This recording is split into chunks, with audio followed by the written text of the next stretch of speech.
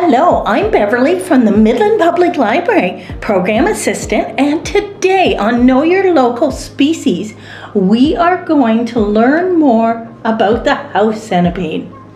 Now, this thing to me is absolutely scary. It is so fast, has a million legs. It's very likely that you have run across them before and been frightened by this pest. They are slender insects with what appears to be hundreds of long, thin legs bursting from all around their body.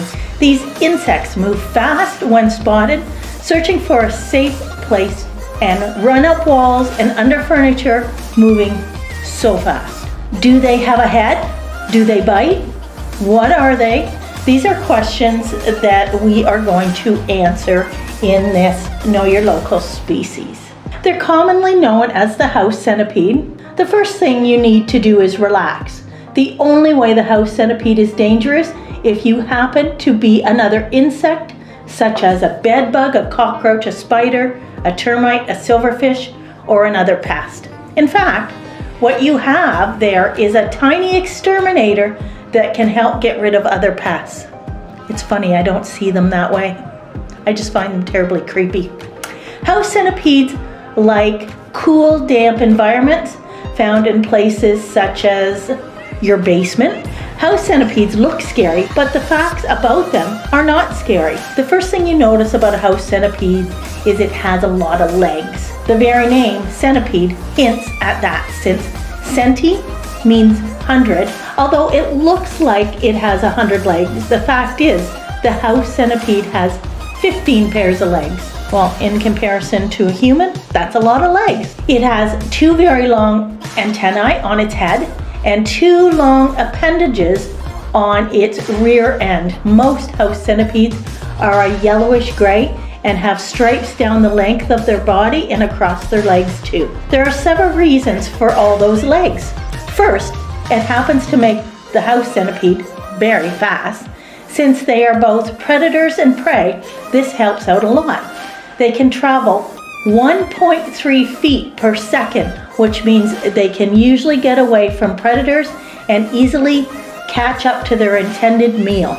Second, those appendages, both fore and aft, mean it is hard to tell which end is front, which actually deters predators. Two of the house centipede's legs, located right near the head and near the mouth, have been modified to carry venom.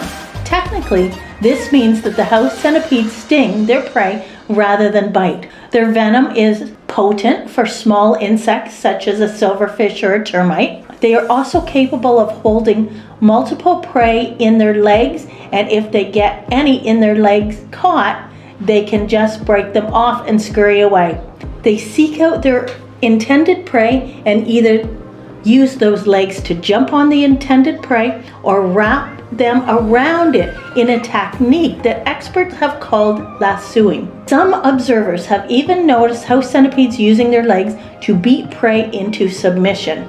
House centipedes are nighttime hunters mostly. As you can see from their head, they have two very well developed eyes. For an insect, have pretty decent vision. Despite this, it's those long antennae that they use primarily for hunting. House centipedes' antennae are so sensitive that they can pick up smells as well as vibration and other tactile sensations. It's like combining your fingers with your nose. They are also very smart hunters.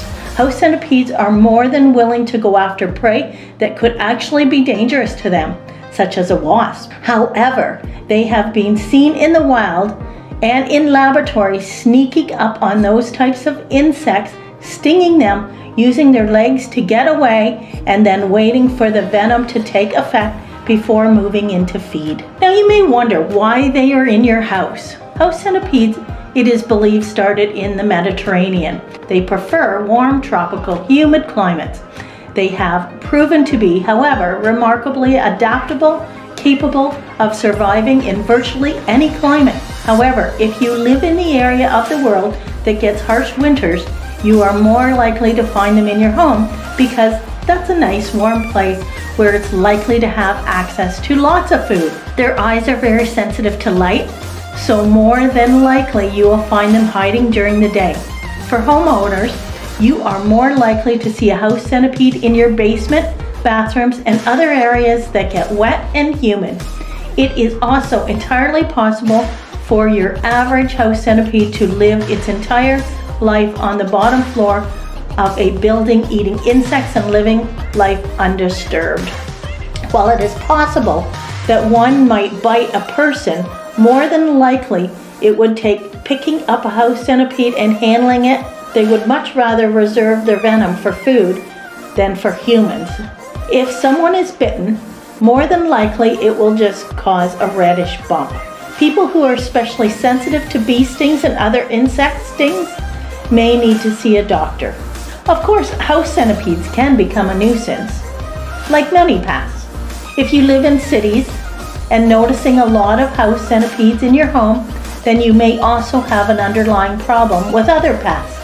There's a reason they want to be in your home, and it's probably to feed. In this case, you may want to call an exterminator or ask for professional help. I hope you have enjoyed this Know Your Local Species, and I hope a house centipede doesn't scare you in the near future. Bye for now.